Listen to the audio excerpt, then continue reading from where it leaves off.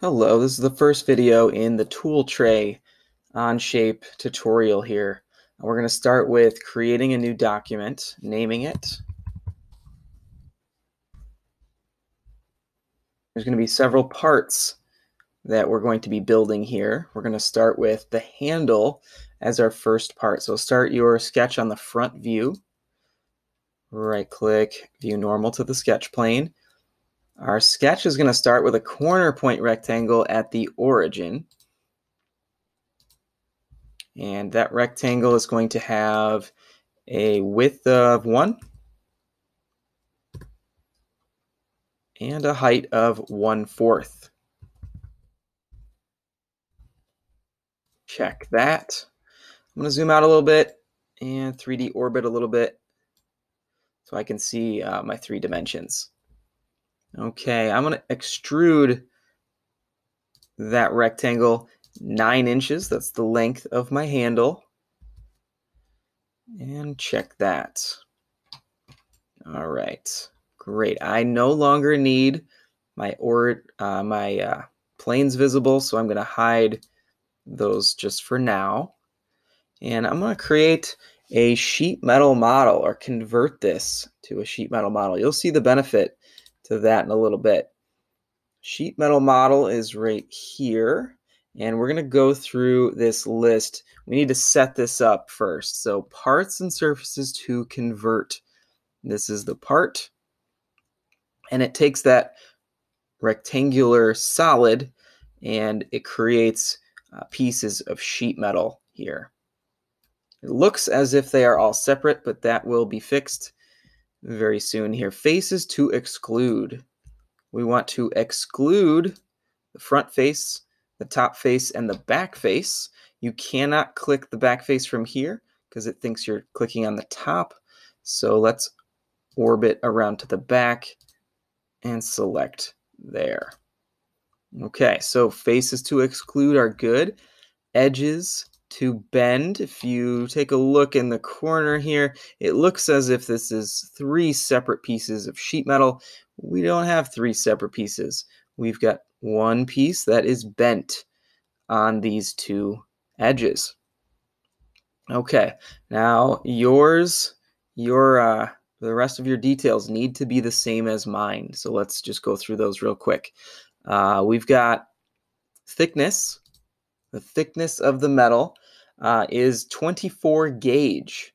So it's not measured in inches thickness. Sheet metal is measured in gauge. So that converts to 0.0276. So that makes it quite a bit thinner. Bend radius, make sure that is 0.01. And those are the only 2 things that you should need to change. Let's check that. Back up. And we're going to next place a couple hems. So in your sheet metal tools drop down, or if they're along the top, we're going to find hem. And we're selecting the top 2 edges here. Now red is usually not a good color. And the issue here is the total length here of the hem. It's set to 1/4. But the thickness of the metal is interfering with that. So we're going to change from 0.25 to 0.24 and see what that does. Perfect. So it does let us create that hem. Now in the shop, when we're making this, we are going to use a 1/4 inch hem, but this is just kind of a minor detail to make it work for us in Onshape. Let's check that and move on to the next step. We're going to name our part 1. Now that we have that created, we're going to name that handle so that we can keep an organized feature tree.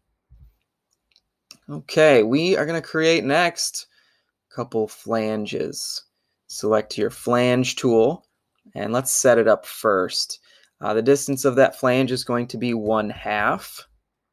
It is going to be a bend angle of 90 degrees. So once those are set, let's click on front and back edges there and check. All right, so this is looking really good. Last step on the handle is to put a hole through those flanges. So let's start a new sketch. Select your front face here and then view that normal to the sketch plane. And we want to place a center point circle. Let's just place it anywhere. I don't want you to be locking on to too many O snaps other than the midpoint of the top line. So we're hovering over the top line and we're just bringing our mouse down. I'm not clicking, I'm not dragging. I just located that O snap, that object snap, and I'm moving my mouse down. Okay, no other snap should be active. I'm going to left click and create that circle. Now the diameter, before you do anything else, before you deselect from that circle, we're typing 1/8, enter. And that'll give you a dimension on there. All right, let's take a dimension and place it between the midpoint on the top line and the center point of the circle. We want that to be 1/4. And that looks good. Okay, the sketch is done. 3D rotate here a little bit. And I'm going to extrude that circle. I want to extrude it all the way through. Perfect. And let's check mark that. So that looks good. Let's just check out our sheet metal layout here, our flat pattern.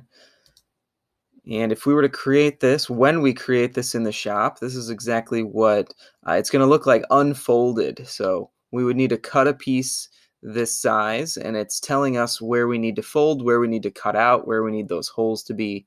So this is very useful when we go in the shop. All right, so this piece is done.